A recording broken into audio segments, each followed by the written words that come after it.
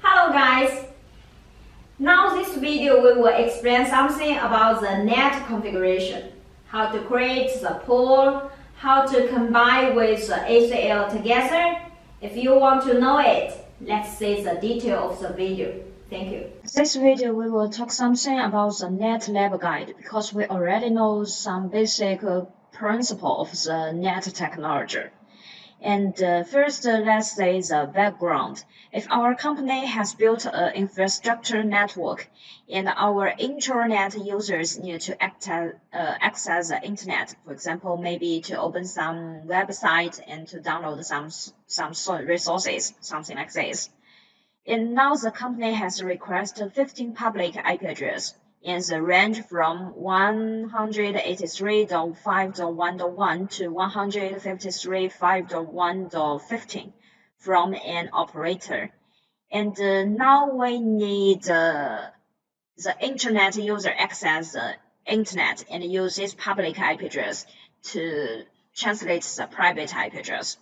So this is our basic requirement. And the lab purpose is let us to understand the principle and application scenario of dynamic NAT technology and of some special applications of static source address translation technology. And we also have to master the configuration commands and the status check commands of dynamic NAT and also static source address translation technologies. So we will do two types of NAT technology, one for static way and another one for the dynamic NAT. And here is the topology. We will use some terminal and router to simulate the service of our private network part. And about the right part is the ISP network, and we use a Ruijie router to do the NAT technology. And about this lab, we have some basic requirements. The first one, this is the IP and the VLAN planning of the whole network. What's the segment of PC1 and PC2, and what's the VLAN of these devices. And about the left simulator, I already added the main parameters on the topology. So when we do the configuration, it's easy for us. And the second one, we also design the IP address connect with the public network, like the router net and the ISP R1, and also the public terminals. But pay attention, you will find that the router net IP address and ISP R1, this address is different IP segment with our NAT public IP address. They belong to different IP segment. So when we do the configuration, we need to add a special static or maybe dynamic way to let the routing configuration is successful. Otherwise, although maybe you deploy the NAT technology, the network connection is broken. And the third requirement is PC1 and PC2 and the server can access the internet. That means to wait the ISP users. And the client of the internet, the right client, also can access the port 23 and then to wait the server through the internet network. So there are 4 requirements. And according to these requirements, we also have some configuration idles. Some basic configuration like IP address, like the VLAN and the static routing, something like this.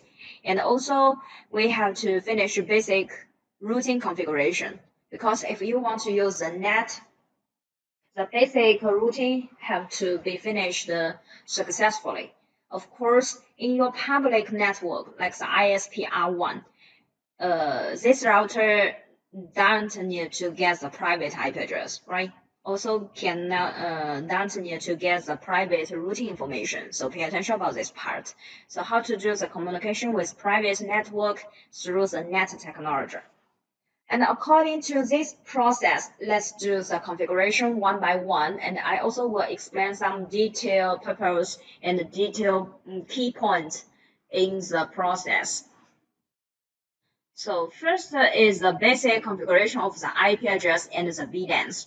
So in this topology, only the LAN switch need to configure the VLAN. All the other router, maybe it's terminal, maybe all the other devices, maybe it's terminal, maybe it's a router, that need to configure the VLAN. So first we have to create the VLAN on the LAN switch 1. And about the LAN switch 1 also is a gateway of the PC1 and PC2 and also the server. So first let's do the configuration of the LAN switch 1. Enter, and also give enable, create a password 123 dot, Ruijie 123 dot, and then config T to change the name to become LAN switch 1, right? And then we have to create VLAN 10. And the VLAN 10 is connected with PC1, so you have to add the interface gigabit to 00. And create VLAN 20. Add the interface of 01. Create VLAN 30. Add the interface of gigabit 02. It's okay, right? This is the basic configuration of the VLAN. And another IP address of PC1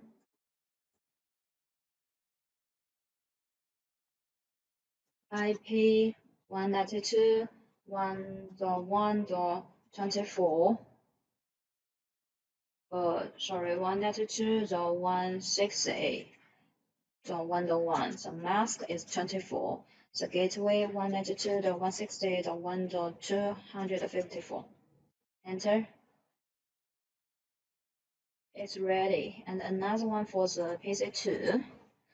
IP 192.168.2.1. 192.168.2.254. It's okay. And then is a server. Because if in your real network, you have the real device to provide the telnet service or maybe FTP service, maybe you will directly to deploy the server. And here we will use the router to provide the special application for the static NAT address translation technology. And about the server, enable Ruijie 123 dot, Ruijie 123 dot, in config T, change the host name to become server, and then enter the 00, no switch, and give an IP address 192.168.3.1, 24. Okay, so this is the basic configuration of the IP address. We don't need to create a VLAN on the router. And when the router sends out a message to switch, this is a standard Ethernet message. And when the switch receives this one, we will add the VLAN 30. And except the VLAN on the switch, the VLAN also is the gateway of 3 devices. So we have to create the SBI interface. Interface VLAN 10 and IP address 192.168.1.254. 24. And also create VLAN 20, IP 192.168.2.254, 24.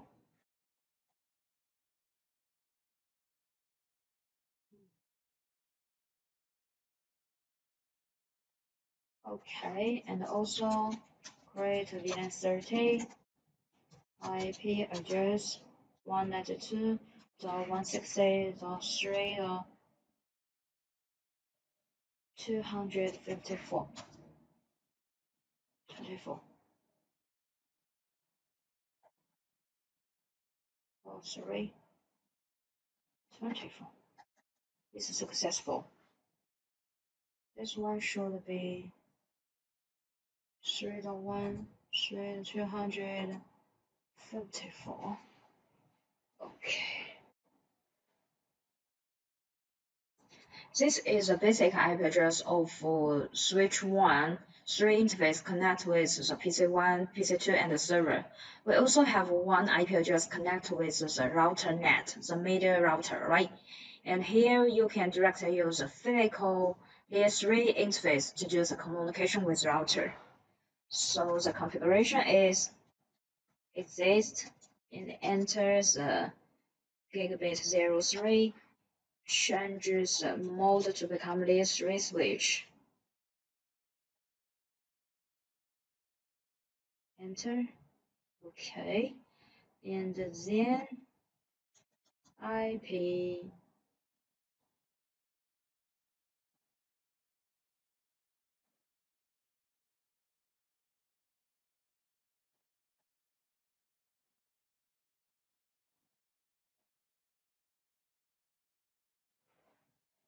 IP 10.0.0.130.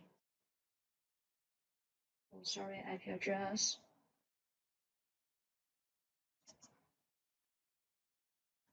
It's successful. So this is a basic configuration of the switch. You also can do some tests to make sure that your IP address configuration is correct. You can ping your terminal 192.168.1.1 is successful, and also 2.1 is successful, and another one for 3.1 of the server is also successful. Then you have to configure the IP address of the router. NAT router. Enable Ruijie 123 dot Ruijie 123 dot config t, and change the host name to become router NAT. And then we have one physical interface to connect with the LAN switch, right? Enter 00 no switch, and the IP address 10.0.0.2 30, and another interface to connect with ISP router 01 no switch, and the IP address 12.0.0.1 30. Okay, so this is basic configuration of the NAT. You also can do the test connection with the LAN switch. And another one for the ISP router. Enable Ruijie 123, Ruijie 123, config T, change the host to become ISP R1. And about this router, one interface 00 to connect with router NAT. No switch, IP address 12.0.0.2 30. And another interface 01 to connect with RPC3, and no switch, IP address 20.0.0.254. And another interface, no switch, IP address 20.0.1.254.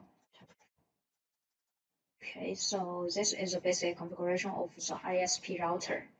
And about the PC3, you have to give the IP address 20.0.0.1, and then is 24. Gateway is 20.0.0.254. Oh, no address.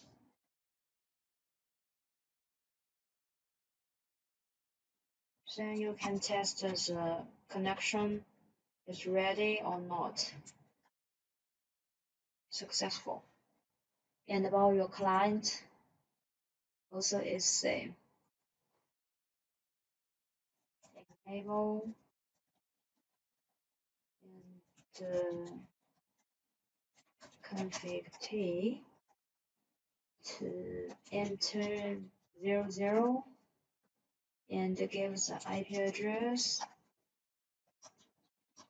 20.0.1.124. Okay, so this one is successful. And now the basic IP address and VLAN is ready. And the second part, we have to complete the basic root configuration. And about the terminal, it's very easy. If we add the gateway, we already create the default route on the terminal. And about the server, you have to provide the routing information, then we can wait the different segment. Because about the server, we only have one outer interface, so we only need to add a default route, it's enough.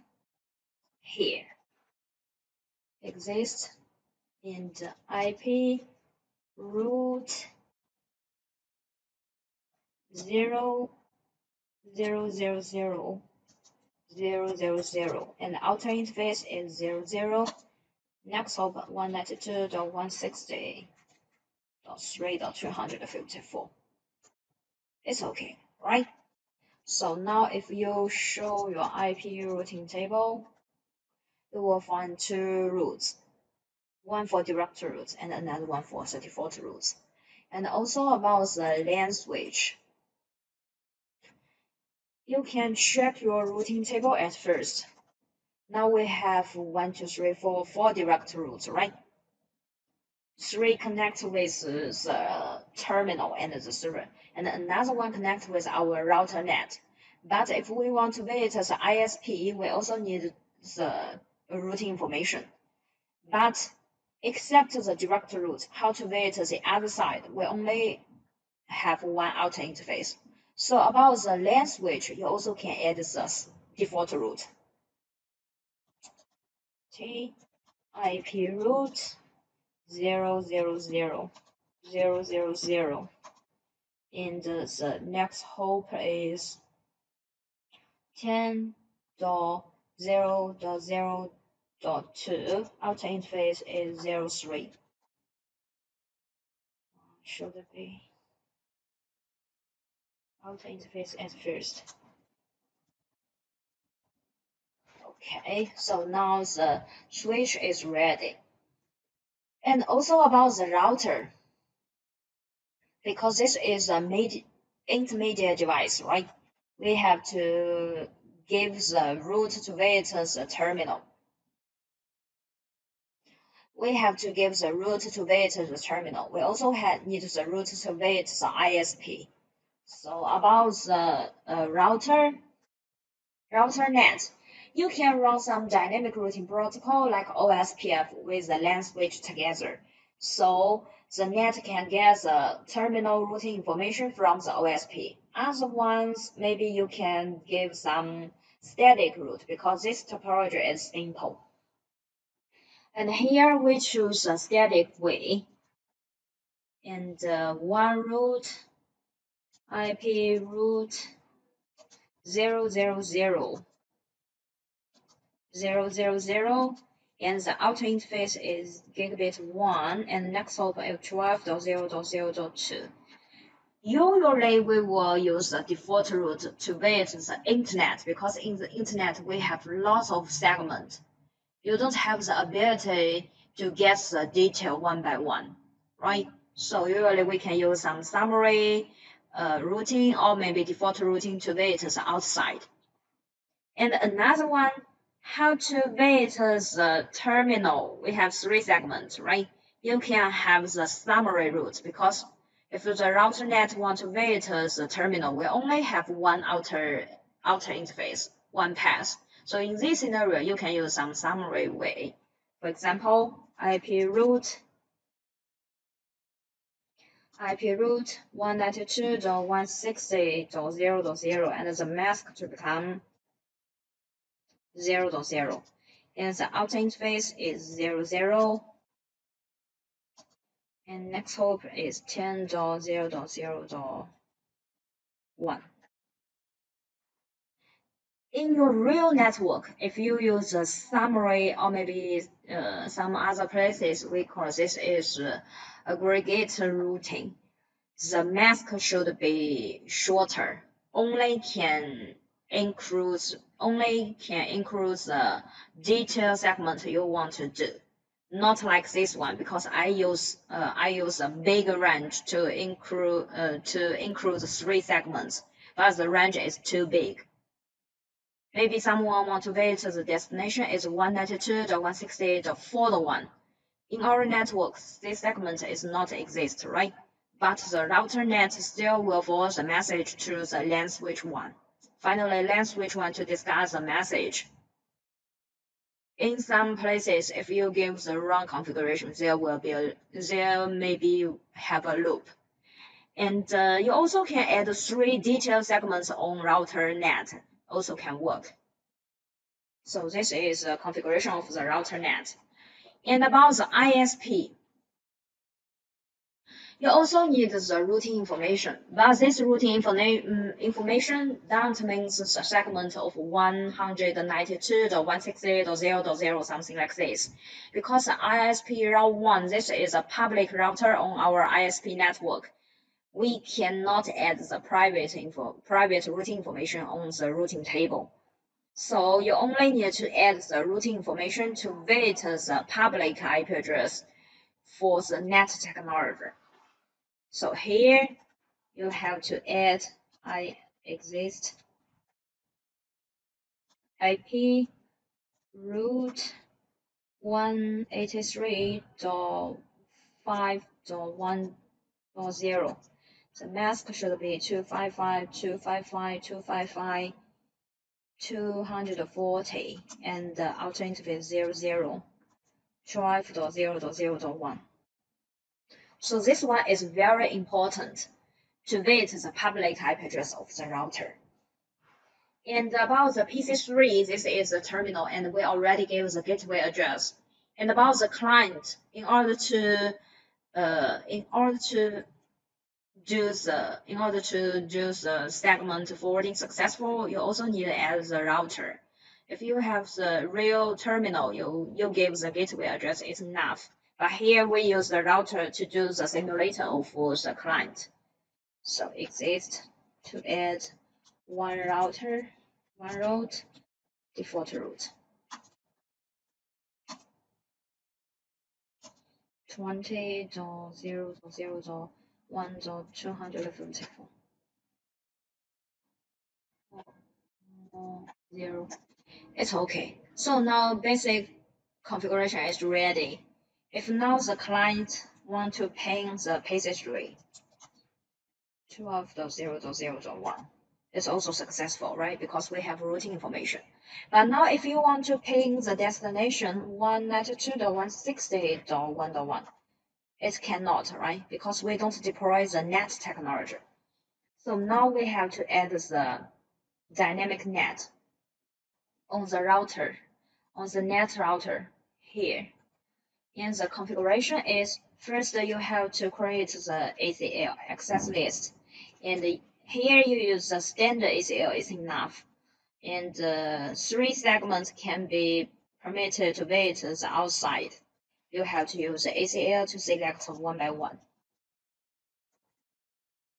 And another one for the 2.0. And the third one for the 3.0. Okay. This. And then you have to enter the interface to define the inside interface and outside interface. IP NAT inside. Because maybe about this router we have lots of interface. You have to know which interface receives the message. We have to do the translation. So you have to define one by one about the interface. 01, sorry. We should enter 01. This is the outer interface. It's ready. And which public IP address can be used to do the translation? You have to create the NAT pool. IP NAT pool. And in the pool, you have to create the name to become Ruijie. And the start IP address is 183.5.1.1. 183.5.1.15. And the network mask should be 255, 255, 255, 240. Okay, it's ready. So pay attention because in this route, not about this router, the ISP route 1, we add a special static route to about the public IP address, right? 183 about this segment. That's because the NAT router, the outer interface IP address is different segment with a public IP address. So you have to add the static route. Otherwise, if you directly use 12.0.0.1 to become the public IP address, the static route is not enough. Is not needed to be added on the router. So pay attention about this one. And which IP address can be selected to do the translation and which pool can be used. We have to combine with them together. And the command is IP NAT inside source list should be 1 and the pool address is Ruijie. And when we do the translation, only translate the source IP address information or IP address and port number together. Depends on the keywords. If you add the keywords overload, that means one public IP address can be used for multiple services. We will use different port number to distinguish them. So pay attention about this one. Now, for example, if you want to test the network connection with the outside network, right? Pin 20.0.0.0.1, it can be successful. And also, if you want to ping the client located on the ISP, you also can ping successful, right? So the network connection is ready. And we also have the last requirement. We have to provide the static source translation for the special server of the telnet. So here you also have to add the configuration of the router net.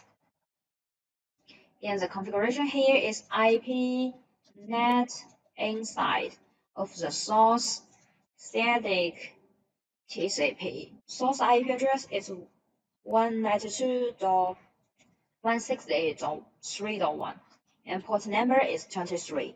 And which public IP address will be used? 123. You also can use one public IP address like 183.1.1.5.1. It also can work. But this public IP address needs to be read successfully from the ISP, from the client. And permit inside. Enter, right? So we already tested the network connection from PC2 from the intranet access to with the outside to with the public network. And now we can test the network connection from the server to the internet. For example, here, enable Ruijie 123 and pin 20.0.1.1. You can ping successful. And also when you ping to another client PC3, you also can ping successful. After you ping, you can see the network translation here. Network router to show the IP NAT translation. So pay attention about this one. We only keep the NAT session in several seconds. So also depends on different protocols. The time of ICMP packets is very shorter. So you have to pay again, like the client to wait our internet. Oh, this is public to wait our inside. You have to test here to ping again. Then immediately to check the translation. You can see some information here, right? Otherwise, maybe you can ping all the time. You can see the translation one by one. And about the inside global, the IP address is the public IP address, right? And what's the private IP address? What's the outer local and the outside global? Because we wait this segment. And you can ping another one for 1.1. Enter and to check again immediately. You also can see this information. And we use different port number to distinguish different terminals. So this is a basic configuration of the dynamic NAT. And another one, we also add a static routing, static NAT technology for the special porter, port 23. And this is a telnet service. So you also have to use a client to wait the telnet server to test the network connection. And about the client now, if you ping the destination, for example, you direct it to ping 12.0.0.1, it can successful. This because the routing information, not about the technology. But if here you want to do the telnet, this is a client, right? We can change the host name. It's better to understand here. Okay, if now you want to use a telnet to test the net static routing information 12.0.0.1, you cannot telnet successful because you also have to add some telnet service on the router. Then the router can provide the telnet service. For example, here, config T in the line VTY024, and the password should become 12345678990. This is not a strong password. In your real network, please change a higher password. This is too weak. And our transport protocol, you can choose to become telnet. Okay, and then you can use a client to test again. Telnet 12.10.0.0.1 12345678990. Okay, now you log in the server successful, right? And then you can do some command. Ruijie 123 dot. Okay, so this is the telnet service. And on the router net, on this router, you also can see the translation here. We will find the protocol is different with ICMP. This is TCP, and the inside global address, the inside local address, outside IP address, and the outside global. So when we telnet, we use the IP address is 12.0.0.1. This is the public IP address of the router net, right? But result, lastly, we will telnet the data device is the server. So this is the basic configuration of the dynamic NAT and the static NAT. That's all. Thank you.